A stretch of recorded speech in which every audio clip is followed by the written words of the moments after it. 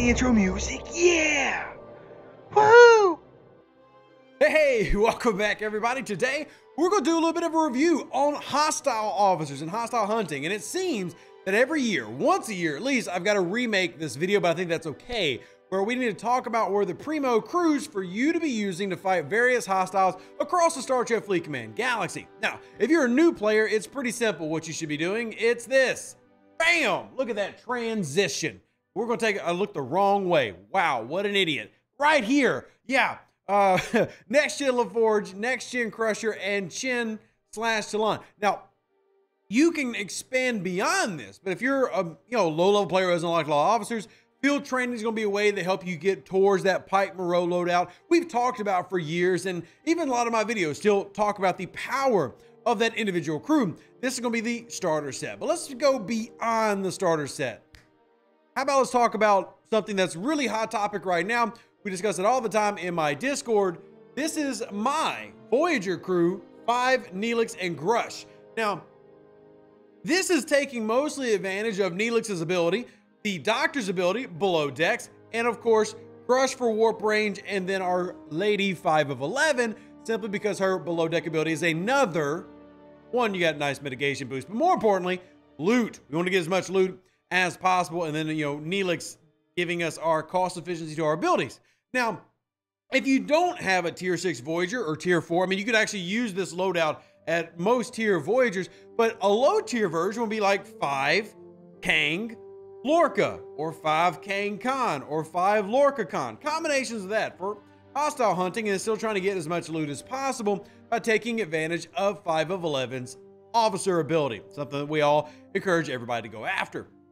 This is an example of a very specific crew set, and what you find in today's version of Star Trek Fleet Command is that we no longer can rely on just the general run. And I think that's a good thing. From a game perspective, a game should have variance. It should have, thought that has to go into every action that you're doing. Now, it doesn't mean it needs to be complicated, but it does need to be different. You don't just need to use the same hostile crew with everything. And we no longer do. So this was one example. Let's go to another one. How about that?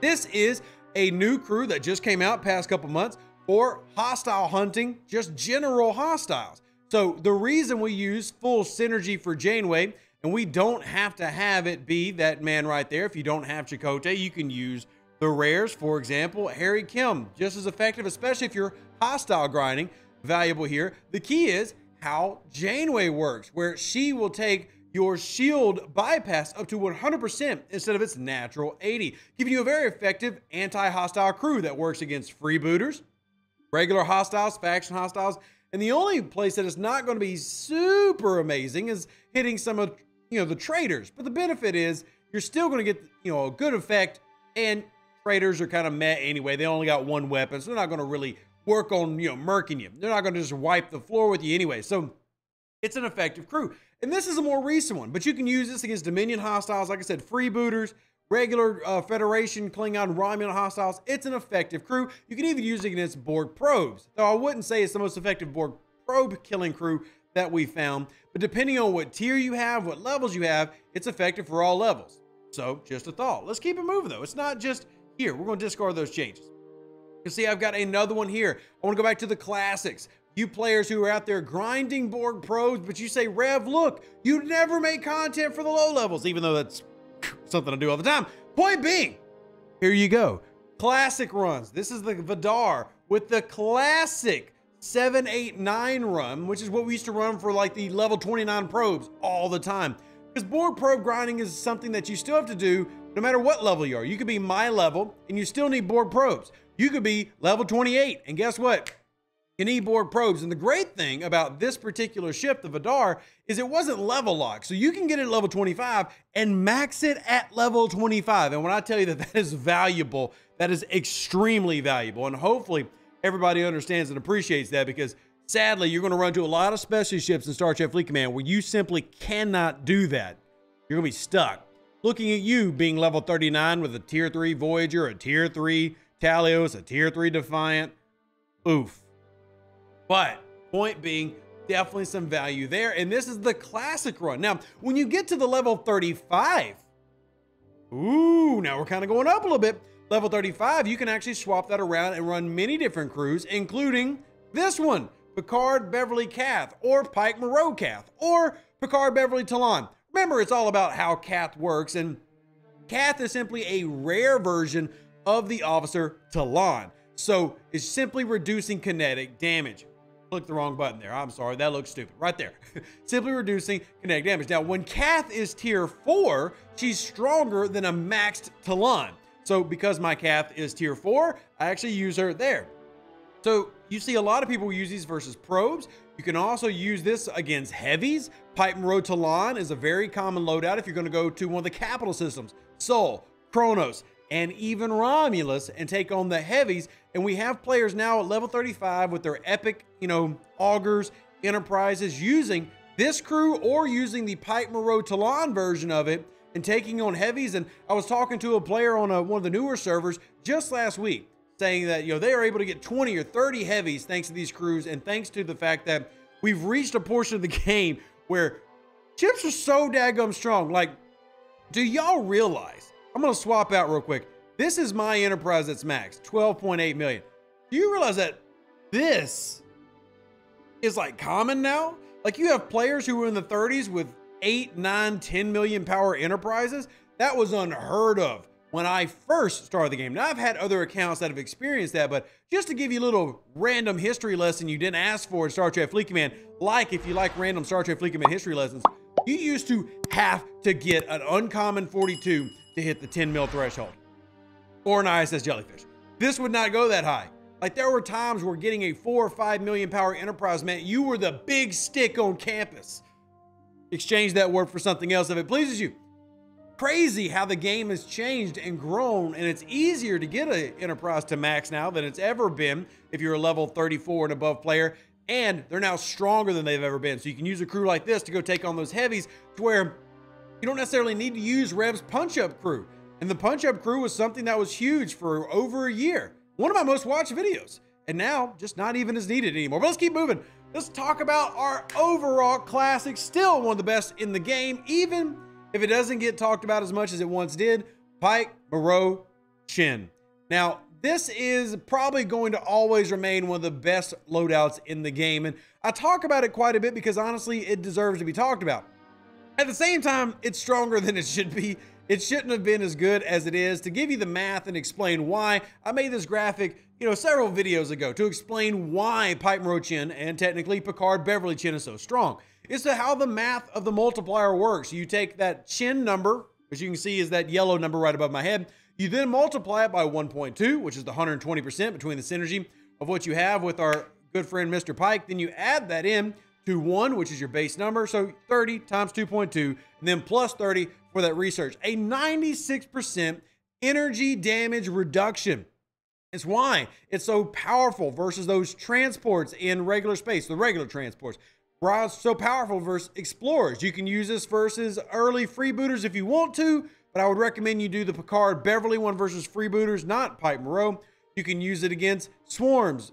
I'm sorry, not swarms. You use it against Dominion hostiles is where I meant to go. For the explorers, for even the battleships, the traders, and freebooters. I mean, it goes almost anywhere until it caps out where Chin no longer works against hostiles level 52 and higher. That is one of the drawbacks to this. They capped it so that it no longer works in deep space, but that's okay because months ago we got this. Now, we can still do this same idea.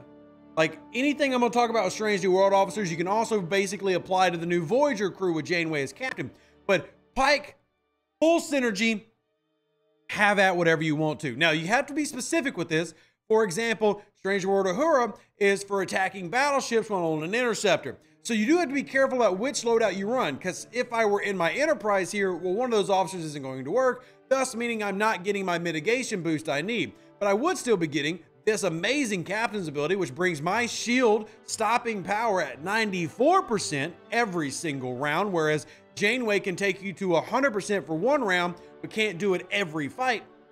And then Hammer, of course, is great for your combat defense surveys. I mean, these are the main things you're hitting anyway for faction grinding or the traders. So super valuable. And the good thing about the Strange New World crew is probes, Freebooters, Dominion, use hostiles, regular grinding. It works everywhere effectively. Is it Pipe Moro Chin great? No, but it's everywhere effectively. And the best thing about this group is you can actually start sourcing them very early in the game thanks to the Mantis loop.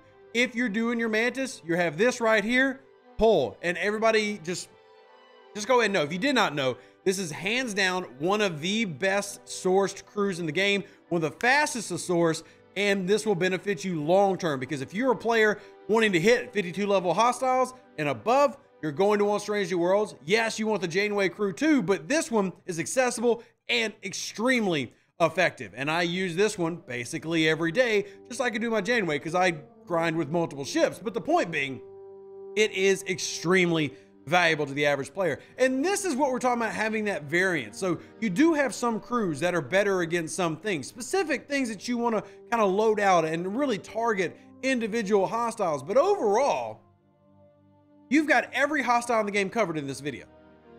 Every single one. This covers basically any hostile that exists, though it might not be the best one for a specific hostile depending on what you're doing. This one is overall the best generic one for level 51 and below hostiles that use energy weapons. Change out Chin for Cath, as in this example, for the interceptor versions, things that use kinetic weapons like heavy transports. Then you get over to things like this, where the old school where, hey, maybe you don't have the big ones, but you still want to take on those Borg probes. Well, this is what we use as a classic that still works great to this day for 29s. And maybe you'd swap this out for something else once you get to the 35s, as in like you might move back over to this real quick. And then you got this one, brand new, but works super effectively, especially if you have the entire crew unlocked, like having Tom Paris below decks for your mitigation boost, having your shield stopping, and then having, you know, Harry Kim. I feel like he's really undervalued for rep gain, and then even having this right here for the piercing boost with B'Elanna Torres. So you have options that give you a lot of value in the game now, and sure, takes time to acquire some of these, but the good news is some of those are able to be acquired early on, where once you get to that mid-level player, mid-level is around level 34 these days, you should have at least four of these all unlocked. If you need help with doing so, well, guess what? I'm here to help out. Contact me on Discord, Facebook, or even leave a comment on this video. I'll be more than happy to get to you. Hopefully this helps you out. It gives you a basic understanding of what crews are used where. And if you have any questions, let me know. Live long and plunder. Stay safe for the Space Cowboys. Deuces, that's me. Go get you some DQ hostiles done, or use the 5 Kang Lorca version, Q below decks, or 5 Con Lorca, because I know all y'all are always asking me about this one. See you on the next episode, and hopefully we'll have more good things from Scopely. We'll see. An even better outro than the intro. For the Empire and glory to your house.